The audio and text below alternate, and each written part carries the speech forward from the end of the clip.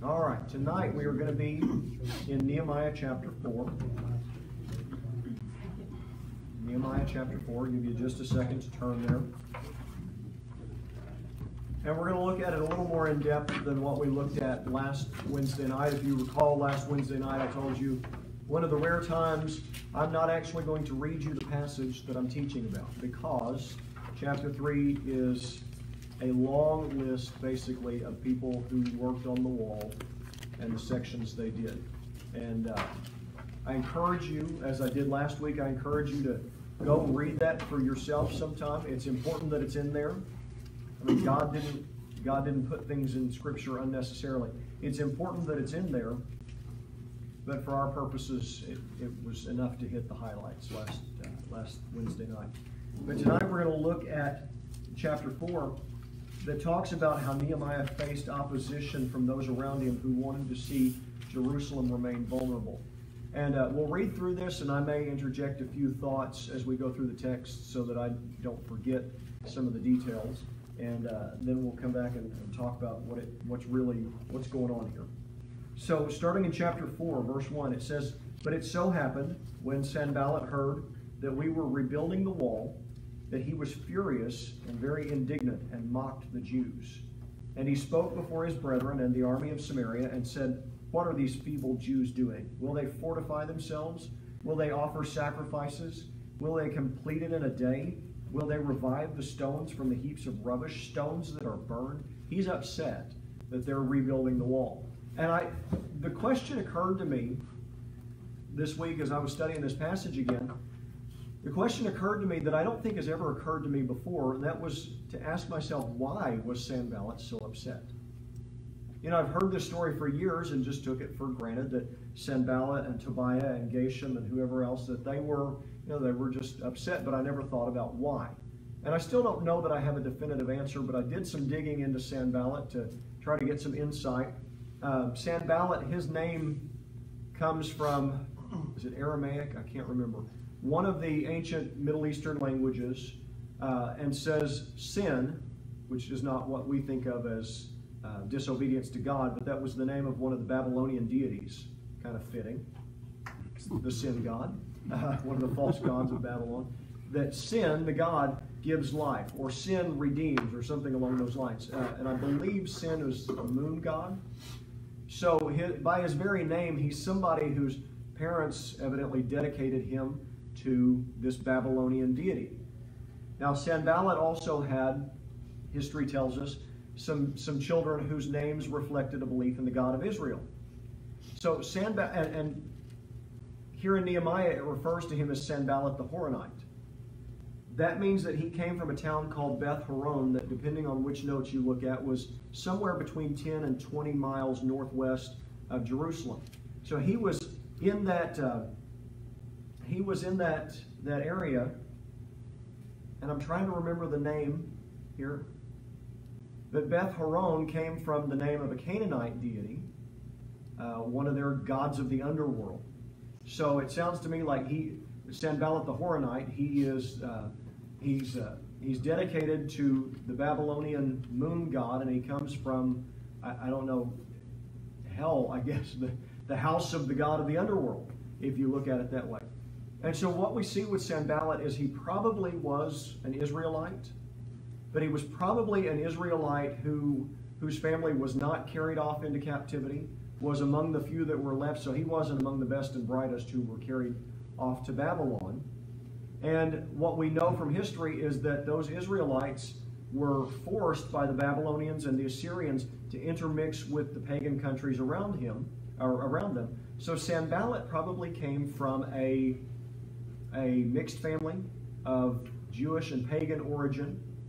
And so as a result, if that's the case, you study this out for yourself. I'm just telling you what I think possibly happened here. That Sanballat, if he came from a mixed family like that, he would have been looked down on by the Jews. We know that that's the sort of relationship that the Samaritans came from, and think of the relationship between the Jews and Samaritans in the New Testament. It was ugly. They hated each other. And the Samaritans hated the Israelites because the Israelites looked down on them. And so if that's the case with Sanballat, I could easily see somebody coming from this mixed Jewish pagan background, being resentful of the Jews who were coming back from Babylon, the pure ones. I could see somebody like that being resentful of Jerusalem and the religious importance of Jerusalem and the political importance of Jerusalem in the kingdom. I could see somebody like that saying, we don't want Jerusalem to rise again. We don't want to see the temple refurbished and the walls rebuilt. We like things the way they are. Keep the Jews down where they belong. Okay, not my words, but what somebody from that thought process would say. And so that, to me, seems like a really likely scenario of where Sanballat came from and why he was so irritated that the Jews were coming back and rebuilding the wall. And so he's throwing out all sorts of accusations. Are they going to fortify themselves? And the implication there is that they're about to start an insurrection, a rebellion against the Persians, which they've already tried to convince the king of that. Will they offer sacrifices? How are they supposed to offer sacrifices in their temple when it's trashed? Will they revive the do they think they're going to complete it in a day? Because Nehemiah and those who had come with him were hard after the work. And he said, do they really think they're going to complete it that fast? You'd think they're going to try to complete it in a day. Will they revive the stones from heaps of rubbish, stones that are burned? So he looks at the rubble and he says, what kind of city are they going to rebuild from the rubble, from the ashes of what's been destroyed here in Jerusalem?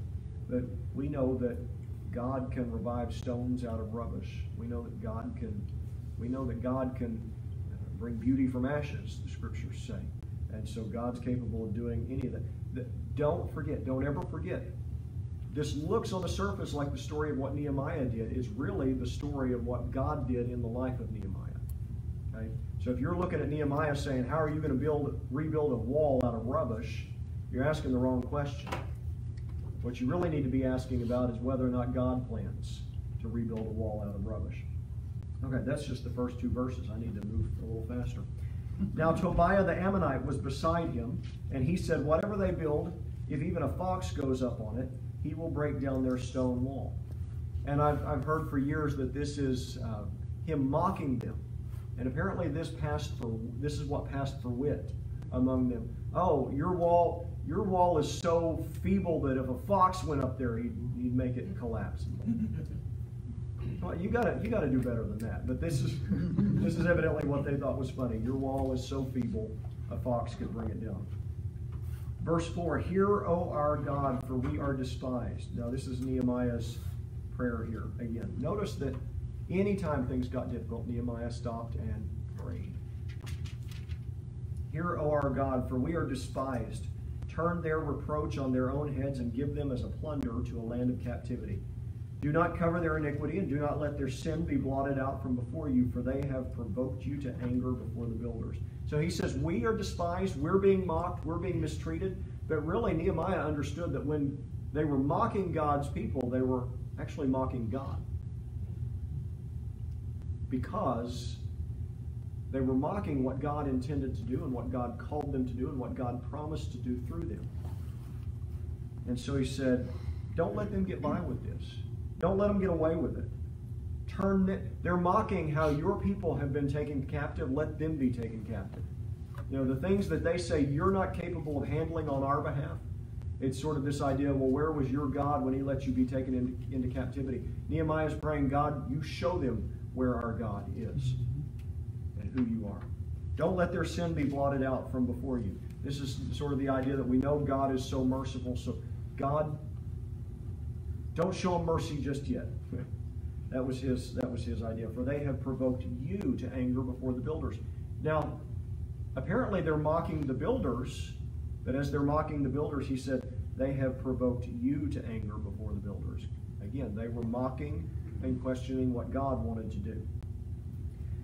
Verse 6 says, so we built the wall, and the entire wall was joined together up to half its height, for the people had a mind to work. Now it happened when Sanballat, Tobiah, the Arabs, the Ammonites, the Ashdodites, heard that the walls of Jerusalem were being restored, and the gaps were beginning to be closed, that they became very angry, and all of them conspired to come and attack Jerusalem and create confusion. So they heard that the wall was progressing. They got very upset about this for various reasons, not just Sanballat's reason, but there were others around from these pagan countries that did not want Jerusalem rebuilt. And so they came up with an idea: we'll go and we'll attack Jerusalem together and we'll create confusion. Because one of the most effective tactics you can use with the enemy is to multiply your own force by causing confusion among them so they fight against themselves. And we see multiple times in the Old Testament God doing that, or God doing that through the Israelites. That he would get, there were times the Israelites didn't have to fire off a single arrow because God got their enemies to fight amongst themselves in the confusion. So they came up with this plan: let's go and attack their lines and create such confusion that not only are they dealing with the attack from us, but they're attacking each other. But it says in verse 9, nevertheless, we made our prayer to our God, and because of them we set a watch against them day and night. And we don't know exactly. If it says in here how they found out, I don't recall. We don't know how they found out about the plan and about the plot. They just found out. Again, if I run across it again and I've missed it in all this time, I'll correct that. But I suspect God told them as they were walking in constant fellowship and in constant prayer during this project. God brought it to their attention. And I tell you what, even if somebody else brought them the news, I have no doubt in my mind God orchestrated for them to find out. So nevertheless, we made our prayer to God, and because of them we set a watch against them day and night. So they continued to work and watch at the same time. Verse 10, then Judah said, the strength of the laborers is failing, and there is so much rubbish that we are not able to build the wall. So they realize there's so much junk that has to be moved, they can't even build stuff.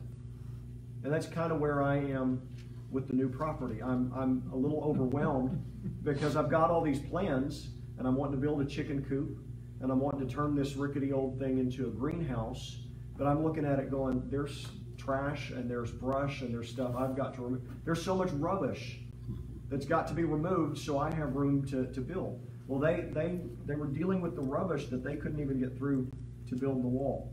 And verse 11 says, and our adversaries said, they will neither know nor see anything till we come in their midst and kill them and cause the work to cease. So they're still worried about what their enemies are planning, because they're saying, here we're stuck with, we're trying to work around all this rubbish that we've got here. These people are saying they're going to come get us and we're not even going to see it coming. And then in verse 12, so it was when the Jews who dwelt near them came, that they told us 10 times, from whatever place you turn, they will be upon us. So there was this idea, once they had found out about their plans, they said, when these pagan nations come, they're just going to be all over us, and every direction we turn, they're going to surround us. Verse 13, therefore I positioned men behind the lower parts of the wall at the openings, and I set the people according to their families with their swords, their spears, and their bows. And I looked and arose and said to the nobles, to the leaders, and to the rest of the people, do not be afraid of them. Remember the Lord great and awesome, and fight for your brethren, your sons, your daughters, your wives, and your houses. He put his men at the openings of the wall, and as they were working, he told them to have their weapons ready.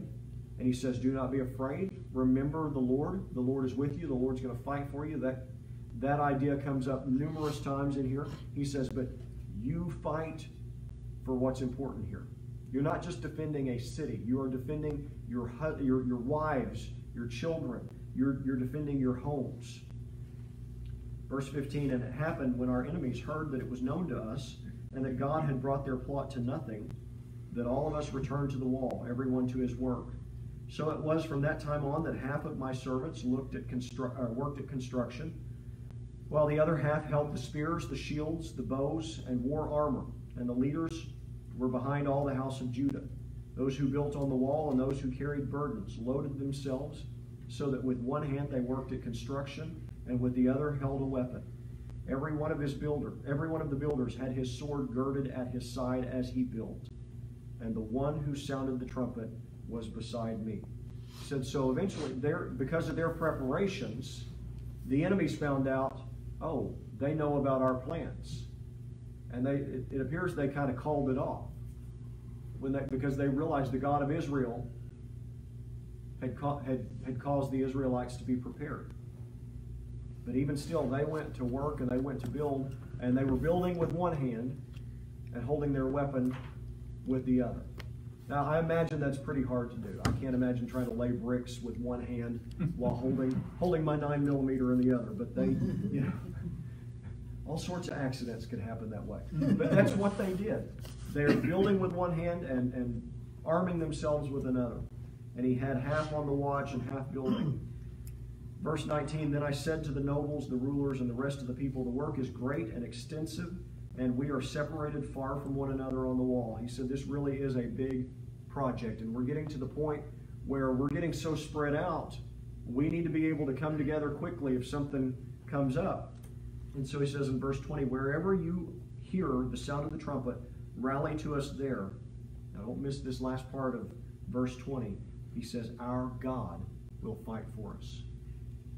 You come, when you hear the trumpet, you gather together, and we're going to do what God called us to do, but rest assured, it's really not us who are responsible for the battle. Our God will fight for us. So we labored in the work, and half of the men held the spears from daybreak until the stars appeared.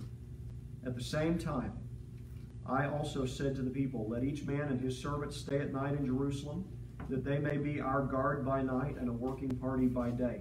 He said, we're not going to go home. We're not going to go out to the villages. We're going to stay right here in the streets of Jerusalem so we can be here to guard as we need to, and we can be here to work as we need to. We are here on the job site until this is done. So neither I, my brethren, my servants, nor the men of the guard who followed me took off our clothes, except that everyone took them off for washing. And that's a blessing. They're saying they bathed and they did laundry. I mean, that's important. Especially when you've got all those men out there working, that's important that they were keeping up their cleanliness. But when he says we didn't take our clothes off, that's an odd way to say it. It's an odd way. It would be an odd way for us to phrase it today. But he's just basically, I think what he's saying there is we didn't get ready for bed. You know, we were always ready to jump up at a day's notice. I remember the day Carly Jo was born, and she was immediately within a few hours, she was taken on a helicopter from Ada to OU Children's Hospital. And I had just planned to stay overnight at the hospital, but I was where I could come back to the house and shower and change and all that. So I really hadn't brought changes of clothes. I drove, but not run, but I drove really fast to Seminole and just threw some things in a bag and went to the city so I could get there as quickly as possible after Carly Jo did. I was going to stay at my parents' house. And I remember after about 2 nights being at my parents' house, my dad saying, did you not bring any pajamas? I said, number one, I didn't think about it. But even if I had thought about it, I wouldn't be switching into pajamas. I was sleeping in my regular clothes because if I got a call from the NICU that something was going on with Carly Jo, I wanted to be able to be out that door in 30 seconds and go. And that's sort of the attitude that they had. We're not bedding down for the night. They had to sleep somewhere, but they weren't getting comfortable and putting on their pajamas and their bunny slippers and taking their stuffed toys off to the other room. No, they were staying ready where if something happened, they could be ready to go at a moment's notice. And so they were on guard because of all this opposition. But Nehemiah and his men pressed forward in spite of the opposition. They prepared for it, and they planned because of it, but they didn't let it stop them from what God had actually called them to do. They pressed forward because they trusted God to prosper their work. They trusted God to take care of the building. They trusted God ultimately to be in charge of the defense of the city. They realized too that they needed God because their opponents were really opposed to God. And the work that God had called them to do looked impossible. So they had those 2 big things working against them. They had these opponents that weren't just a little mildly annoyed. They were standing in direct opposition and defiance to God's plan. And God's plan constituted them doing this work that seemed impossible. We see this in the first few verses. Sanballat points out they were trying to rebuild defensible city walls out of trash and do it quickly and do it well. This was a monumental task they'd been given.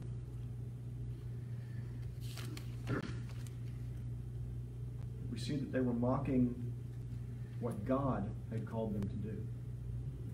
Had nothing to do with Nehemiah. These people were upset because God's temple and the walls of his city were going to be restored. They wanted the city of God to lie in ruins because they liked being able to point to that city and say, see what it used to be and see what it is now. Where is their God? That's something that happened all throughout the Old Testament. Moses even talked to God about this and said, you know, God, you can't kill them. And it's fortunate for them that God and Moses never got on the same page about killing the Israelites at the same time. But Moses would cry out and ask God to be merciful to the Israelites even when they didn't deserve it, and said, God, you can't kill them, because if you kill them here in the wilderness, the Egyptians and everybody else will just say their God was powerless to protect them out in the wilderness. So that was usually the question, where is their God? And they wanted to still be able to ask that question and mock God. And in verse 4, we see how they were turning to God to deal with their situation. You know, he starts out with this prayer in verse 4, hear, O our God. He's calling on God to do what only God could do. It wasn't dependent on Nehemiah. I think I told you a few weeks ago, all that God had told them to do, it required their obedience, but it didn't depend on their obedience or even their involvement. It depended on God. God said, I want your involvement. I want you to be obedient. But it all depended on God doing what only God could do. And he's calling on God to deal with these opponents specifically. You know, in verse 4, he says, turn their reproach on their own heads. He's calling on God to deal with their spiritual issue, their opponent's spiritual issue.